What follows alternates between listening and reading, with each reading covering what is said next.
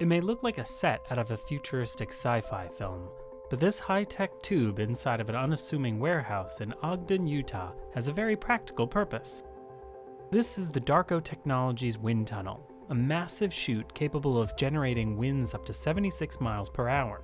It's a fitting backdrop for Clint Jones, the head coach of the Olympic U.S. men's ski jumping team, to demonstrate how the skiers he trains refine the aerodynamics of their approach before liftoff. Physicist Dr. Adam Johnston was on hand to give a play-by-play of the forces at work. The most basic force is gravity. That's just what's pulling them down.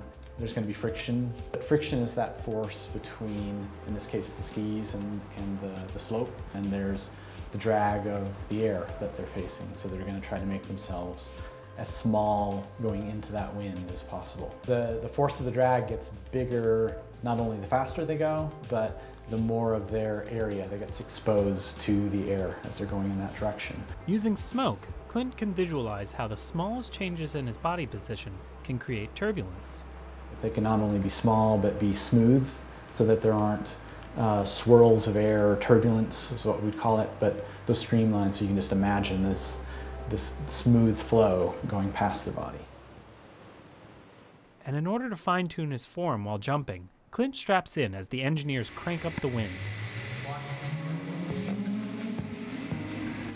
With real ski jumping, where they're in the air for 3 or 4 seconds, then they've got all these fluids rushing past them. So that's going to cause drag, which would slow them down, and that's going to get more and more pronounced the faster they're going.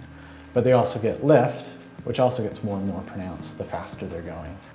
If they just have the skis underneath them, then they're only taking advantage of the surface area that they already have with their body. But if they expand those skis, they get more surface area, they widen out the wing, so they're allowing for hopefully more lift without increasing the drag.